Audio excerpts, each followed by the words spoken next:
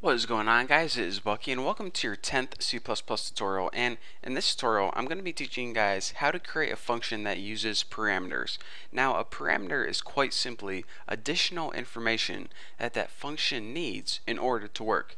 So let me give you guys a quick example of this. Say you made a function to calculate the age of someone, how old they were. Well, some additional information you would need before you can calculate that is what year were they born. And once you have this information, you can calculate their age. So let's go ahead and now that we understand why a function would need additional information, let's go ahead and create a simple a simple function to use additional information. So let's go ahead and create a function that just prints out Bucky's favorite number is blank. We might say Bucky's favorite number is 20. Bucky's favorite number is 68. Bucky's favorite number is 99. Well, since we don't know what my favorite number is yet, we're just going to go ahead and put a variable in place for that number. So since this isn't going to be making any calculations really, we can just go ahead and use void because that means return nothing. So name your function anything you want. I'm just going to name mine print crap since that's all it's going to do, print crap out on the screen. And before we just added these empty parentheses with nothing in between them, and then we coded the body right here. Well, whenever we use a parameter, you actually put that information right in your parentheses. And check this out. You know how I said we didn't know what that number is yet? And that's the additional information that we need. Well, since we don't know what it is yet, we just go ahead and we set it equal to a variable. And since this is an integer, we go ahead and set it equal to the variable int x. You can name your variable anything you want, but I'm going to name mine x because it's really simple, easy to work with. So now we can go ahead and we can add the body of this function. And all we're going to do in this function is print out on the screen Bucky's favorite number is, did I spell everything wrong? Yep, good to go. Bucky's favorite number is X, and then just go ahead and end that line. And now when our function runs, it's going to run something like this.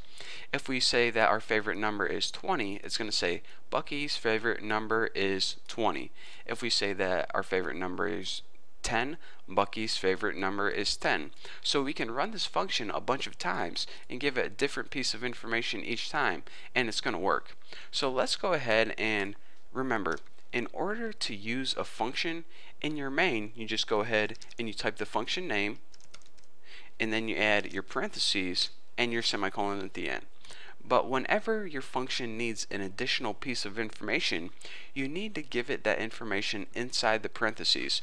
So we know from making our function that it needs one integer in order to work. So let's go ahead and inside these parentheses give it one integer, 20. So now what it's going to do is, well, let me go ahead and run this and show it to you guys. Bucky's favorite number is 20. Alright, so what happened is this. We said, alright, C++ program, we want to use this print crap method. Well, it said, alright, in order to use this method, I'm going to need one integer. So we gave it the integer 20. So then, whenever in this function it came across the variable x, it just substituted 20 for that. So whenever you're making parameters, you first need to list what type of data and also a variable name. So then whenever we give it that variable, it substitutes that variable for x later on in the program. So for example, let's give it one more example like 854. Well, now we run it and it says Bucky's favorite number is 854.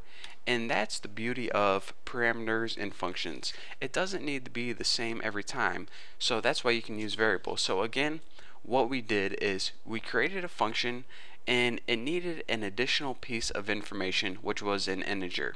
And since it didn't know the value yet, it just went ahead and it set it equal to a variable. Then later on in the body, whenever it came across that variable, it knew whatever value you told it to substitute for x, that's what value is substituted for x. So we can run this 100 times with 100 different values if we want. It's going to substitute it for x each time and use that information to plug it in.